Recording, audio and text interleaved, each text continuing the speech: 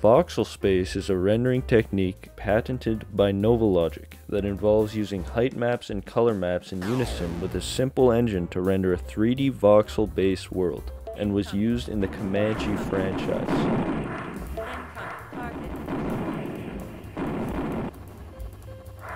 This GitHub page by Sebastian Macke goes through a basic tutorial of this algorithm, so if you're interested you should check it out. Now for the basic rundown. To get this to work you need two maps, a color map and a height map. We store the player's position, height, and rotation in a class, and then we use those values to calculate rows on the maps. You get the left and right end of each row from the camera. You use those values to calculate the step size between each voxel, and then you're finally able to loop through the horizontal size of the screen to calculate the line color and height.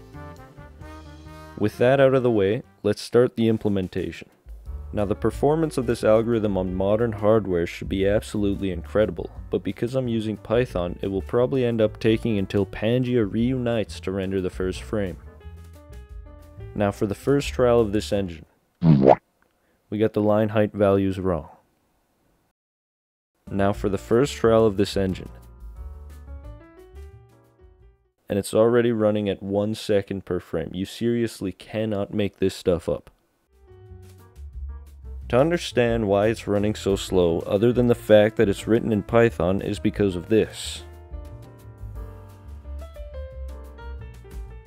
Did you catch that? It's drawing over the lines every frame because it's being rendered back to front. This is a catastrophic blunder in the world of graphics programming, because drawing is a very performance-intensive task, especially when handled with the CPU.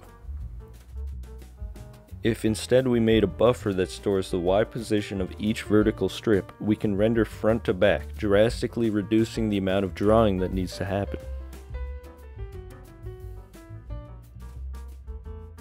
As you can see, this is about 3 times better than the previous method. Now in terms of frames per second, 3 still blows chunks. Fortunately, I don't care enough to fix this at this point in time, so I can just ignore it. Do you ever struggle with coming up with new coding projects and actually finishing them? Well then you should check out codecrafters.io. They offer an array of coding challenges like building your own Git, Docker, Shell, and more in 18 of the greatest programming languages and Java. There is usually a free programming challenge available if you want to give it a try. If you're interested, use my link in the description to support my channel. I added a basic movement system using some more trigonometry, which ends up looking like I'm presenting a PowerPoint at an impressive pace. Now our camera is looking a bit nearsighted at the moment, so if we just change the render distance, it's optimization time. One optimization that is recommended by the GitHub page is to add level of detail, which means to decrease the amount of detail rendered farther away. This means we decrease the precision of rendering by increasing the step size the farther the row gets rendered. Now between these two clips you can tell that we've doubled our speed. Now this optimization comes at the cost of these little deformities. But I'm concerned with speed and none of this ultra high definition realistic look. On that note, let's crank down the resolution. I have also added an easy class-based map system so it's easier to interchange maps. We can implement fog by interpolating the pixel color with a fog color based on the distance from the camera. This removes the sharp edge where the render distance ends and really ties the visuals together, I think. I really like how this fits the feel of the environment and puts a feeling of comfort within the users.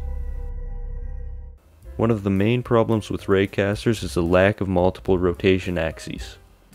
To get around this, we can just add the Y position of the pixels with some up-down rotation angle to make a semi-normal looking system.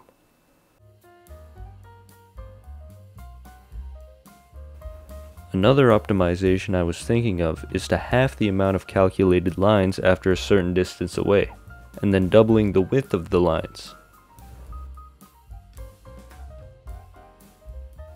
This improved the frames per second by a whopping 3 extra frames per second. Perfect.